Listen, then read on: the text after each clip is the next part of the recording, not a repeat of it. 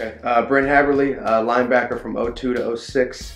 Got my degree in '07. I went 5 years. Played inside and weak side. War number 42.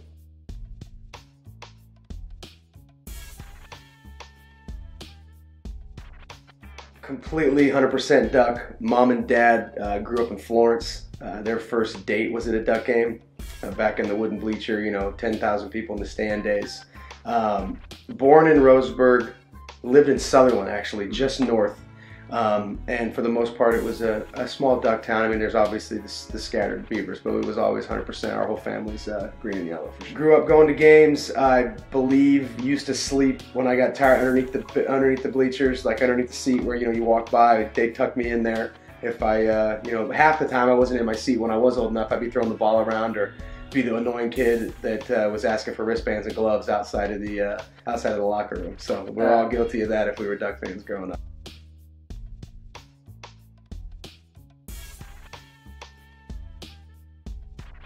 Yeah, growing up I had a number 7 jersey, which went from Tony Hargain to Chad Cota pretty quickly, and then I had the Josh Wilcox jersey. So, and it's funny now, these are your peers now, and so you kind of got to harness some of it because you don't want to be that guy.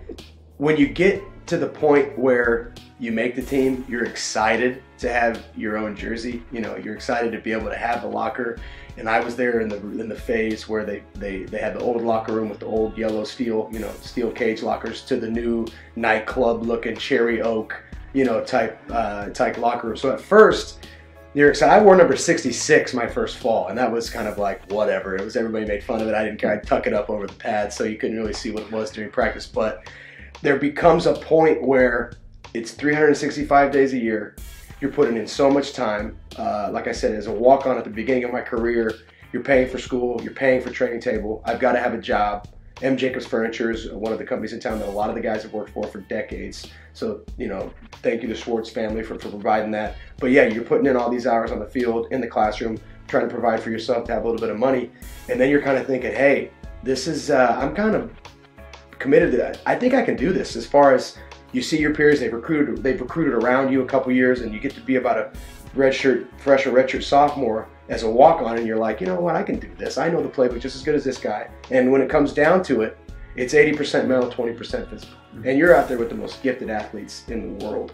And when you're not the most gifted athlete in the world, you got to use your brain. And like I said, my high school coach, Bob Heckman, always said 80% mental, 20% physical. So when you get to that point and you're so invested in it, it's like, hey, I'm not just here to have a jersey anymore. About 3 years in, I think I can do this, and that's kind of when you just hope for an opportunity.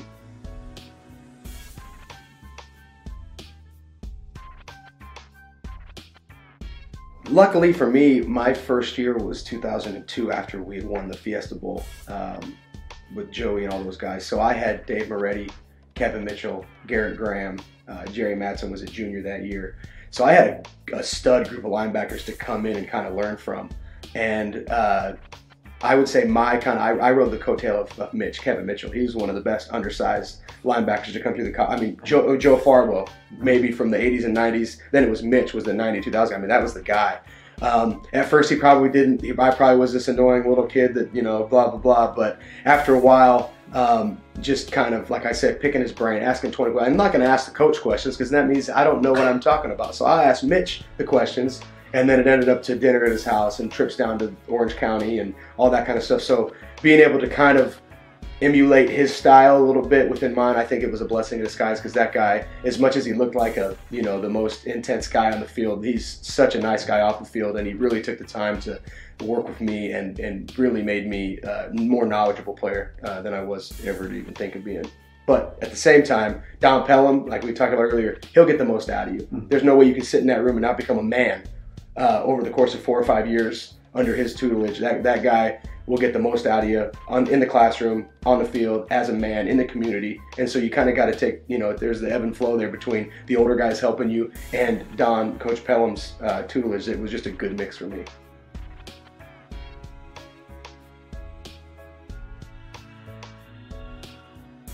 See, as ironic as it is, my first ever time on the field was at U of A in '03 as a redshirt freshman. and I kind of got juked by Clarence Farmer, who was All-American running back for U of A. So, and growing up, you know, bear down Wildcats was always one of the sayings around the house. And I have family in Phoenix and Tucson area.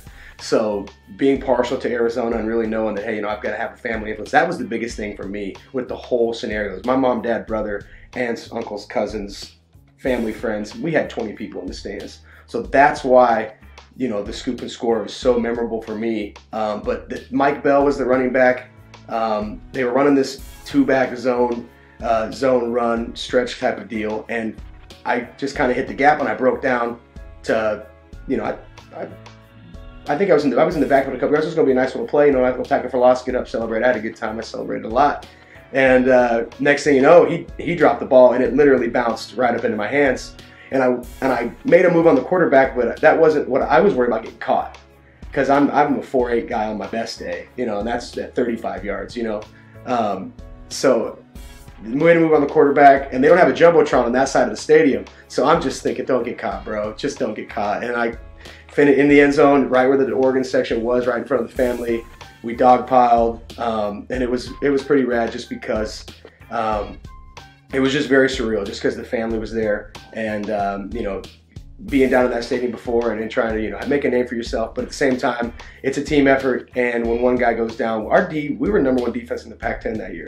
We had a really good defense, good up front. I mean, half of those guys are still playing in the league, which is probably the only reason why I got to play, because I was playing behind Haloti and in front of Pat Chung, so I was covered, you know. But just kind of got lucky, a lucky bounce, and, you know, we ended up holding them down the stretch and got out of there 28-21. So.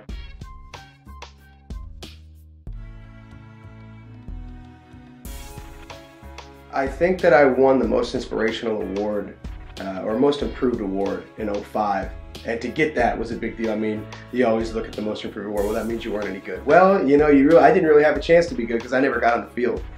So I really think it's just about getting an opportunity. And like I said, run down on those kickoffs and making plays. Anybody can run down and make a tackle if you know, it's not, everybody thinks it's so hard. It's tough, but it's one of those things where this is what we've been doing. While you guys are doing what you do every day, we run down and we lift and we run, and this is what we do.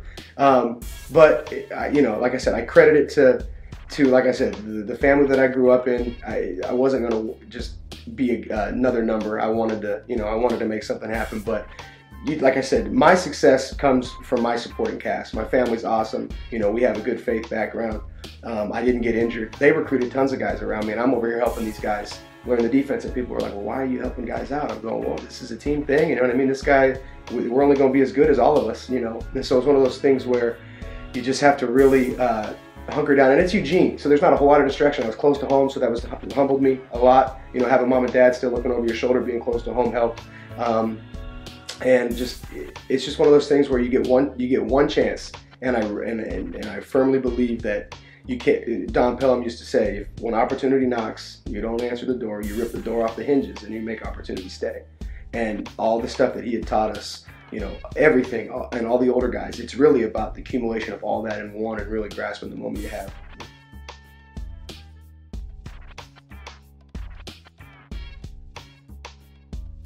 When the whole thing happened, it was just it was a weird day. You know, you do the march to victory where your family's there, everybody's there. My family wasn't there; they were late because Grandpa had got lost. And you know, you put your shoes on, right foot, left. It was just one of those days where things were odd and awkward.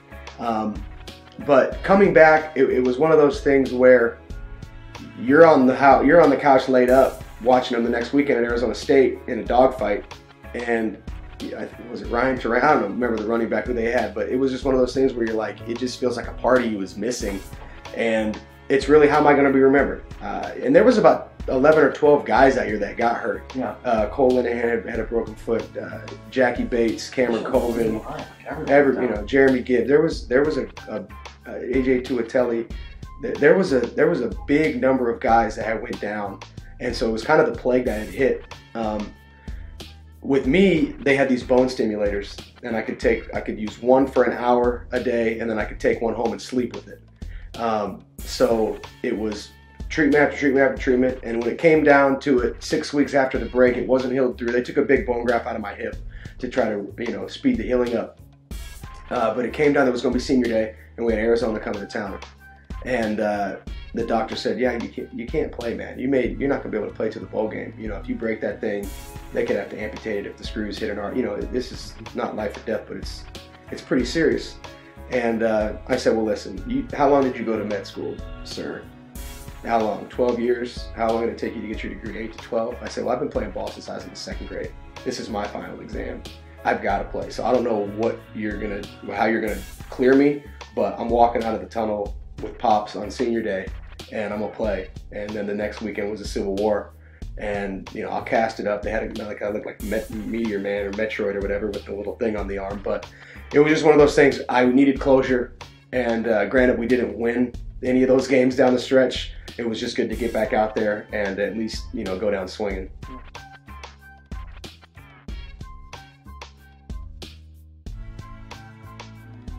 I think that being such a small town, it benefits the players because they know who you are. You do get the special treatment.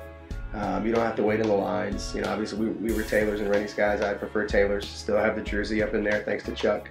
But just the really growing up, when you leave home and then you have to start paying the bills and put your name on the E-Web or the Comcast, that's when you grow up as a man, and you're learning this stuff with the guys you're going to practice with, going to school with, going to battle with, and so you really become brothers. And you know, it's one of those things. Like I live with the Polynesian guys, Haloti, Nada, Matoina, Inoka Lucas, and then Palani Masoon, Pat Sawalo later in my career. And you know, you're coming home to 6'4", 350, and they all got their shirts off and their boxers laying on the bed giggling, playing PlayStation. I mean, it's just a false perception that some people have of these guys, is these guys are just monsters and fierce guys. These guys are the nicest guys in the team that had the most most high-pitched voice, and they're giggling, having the best time. So being the only Holly in the house, we had a 2-story, 3-story house with 8 people living in it. I mean, you know, they were doubling up in rooms just so they could be together. So coming from a pretty tight-knit family to getting to the O and then being around those guys, it kind of was the same type of a feeling. But just being able to, you know, like we had talked about earlier, the Blazers are in Portland, and there's not another team until you get to the Bay. So really being able to kind of be, you know, somebody, be an all-star, be somebody that people recognize was awesome. I mean, you can't beat it no matter. I mean, it's just different than if you're a ball player in, you know, Seattle or LA. They may not know you, but you go out in Eugene and hey, you're going to get taken care of. I think that's the big deal, and why people really latch on to Eugene. There's a lot of guys that don't leave. There's a lot of guys that stay up here from SoCal and NorCal and, you know, the East. They find it out here. It's different than what they're from. It's way more homely feeling. And like I said, you're not really a number when you're in Oregon. You're more of a person. Everybody knows your name, so it's awesome.